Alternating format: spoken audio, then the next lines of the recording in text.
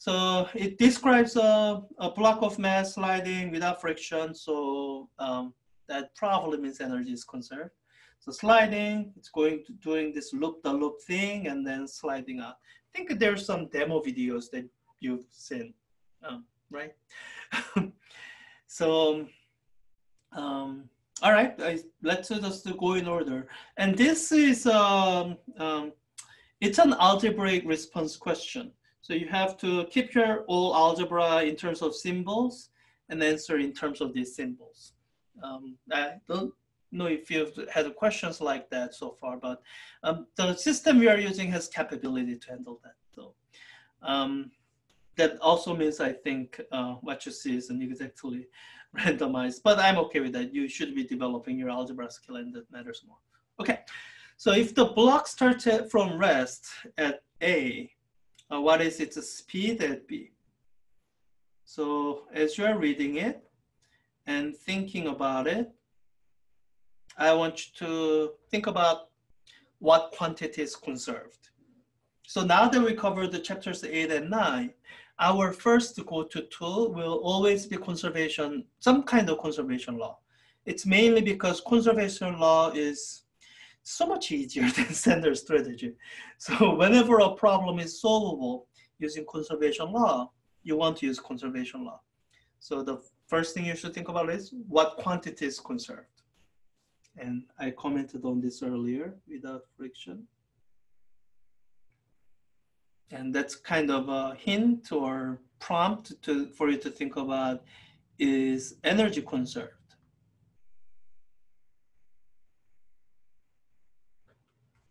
And this question is always worth a moment or two to think about carefully, because sometimes there are situations where energy isn't conserved.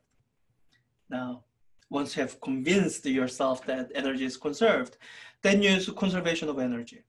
So for part A, that's where I'm going to start at, conservation of energy.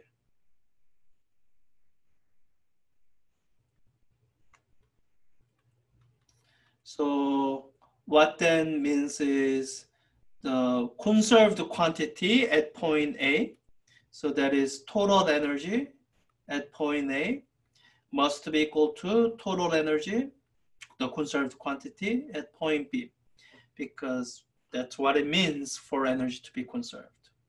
So whenever you talk about energy, there's the potential energy and kinetic energy. And well, I guess that's it. At those 2 points, moment snapshots. Some things are easy here. I think it doesn't say it starts from, does it start from rest? If it didn't say that, I would be assuming it. Because it starts from rest, I can say kinetic energy at point A is equal to 0. And it is asking for its speed at B, and that's going to relate to kinetic energy at point B, 1/2 VB squared. All right, so I need to write down the potential energy terms. Oh, I better define what 0 is, or 0 height or reference height is. So it looks like this level grind is already being used as reference height. Then what you should realize thinking through geometry is this height here is R, because it's part of a circle of radius R. So, all right, I think I have enough information to write this down. So potential energy at point A, that's just the mgh, the gravitational potential energy, or in terms of the quantities given, it's mg times 4r. That's equal to potential energy at point B, mg times 3, not 3r, just r. That's the height where it's at, mg times r plus the kinetic energy, 1/2 mvb squared. So the remaining task is to solve for VB, and it looks like it. Some things cancel out. That makes things easier. Always makes me happy.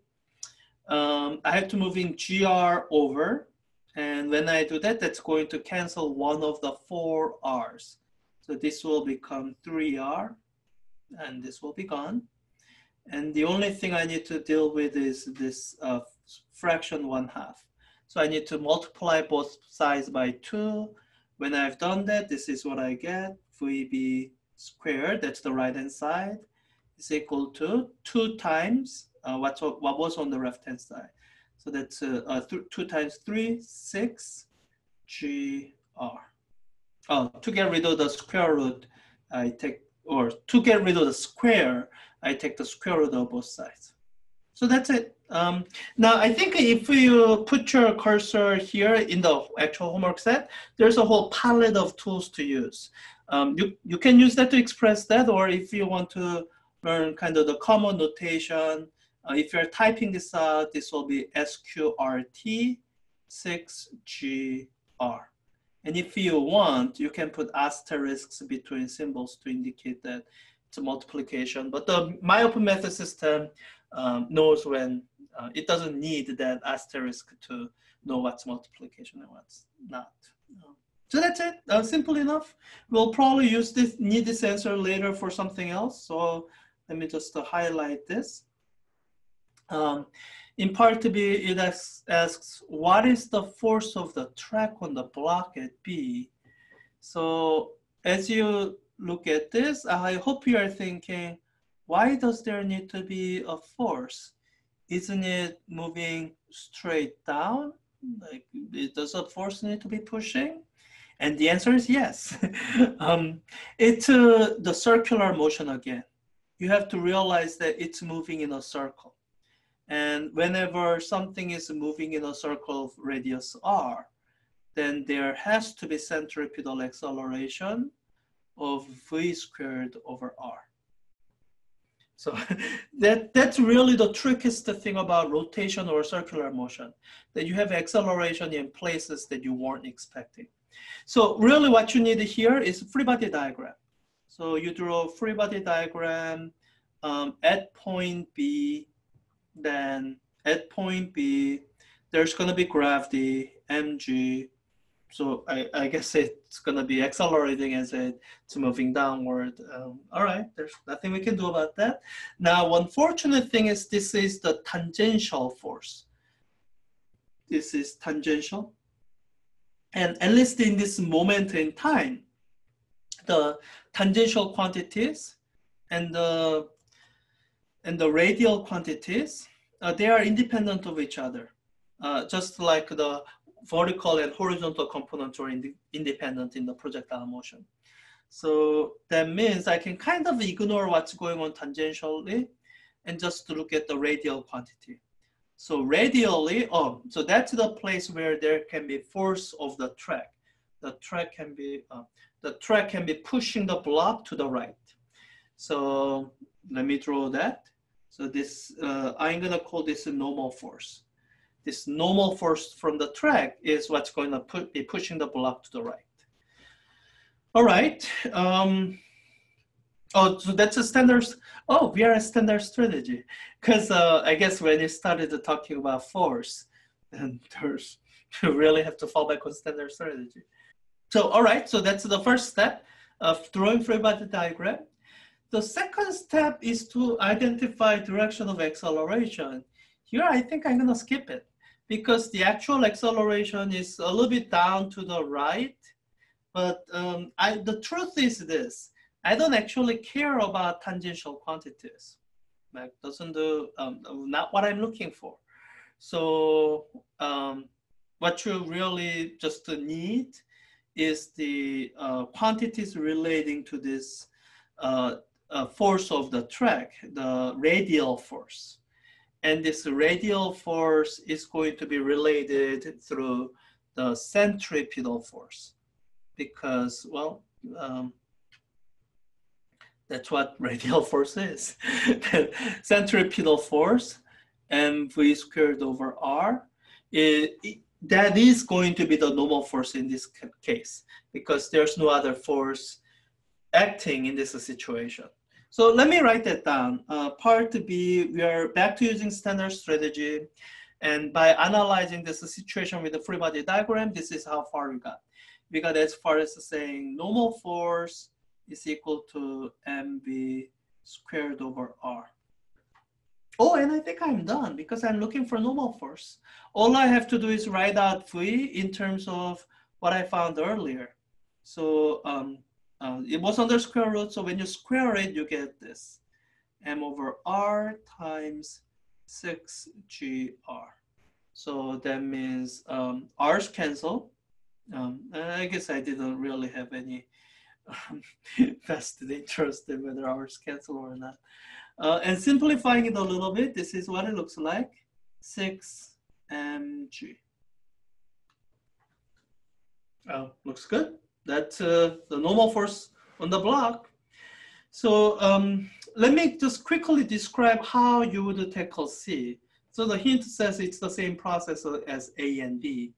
The one part that, and I think even application of conservation of energy is not too hard. Just to change some of the height and you'll do fine. The part that's challenging with the track of the force of the track at the top or bottom of the loop is to work out the relative direction between the forces. So at the very top, this is what you should remember, that when you draw the forces on this thing, you have downward force of mg. That's the gravity always pulling it down. And when you look at the surface carefully, it's above the object. So it can only push down. So the normal force from the track will also be downward. So when you set up so that's how your free body diagram appears. So when you write down your centripetal force, you have to be careful to include this gravity in the correct way, because the centripetal force, it's a net force. So what this really represents is the sum of all the forces in the radial direction. So that free body diagram works for top, and at the bottom, what you have to remember is you have gravity pulling it down that most people get. There's normal force pulling it up that most people get, if that's where it ended. But in this scenario, the normal force has to be greater than mg, so that there's enough imbalance in forces, and there's going to be upward acceleration, and that upward acceleration will be centripetal force, V squared R, or centripetal acceleration. So yeah, this is the type of question, sometimes referred to as a mixed strategy question, because you need to know how to use more than one strategy. In part A, I used conservation of energy to figure out the velocity. But once I had the velocity, then the analysis shown in part B was the standard strategy analysis. So you need to know how to do that.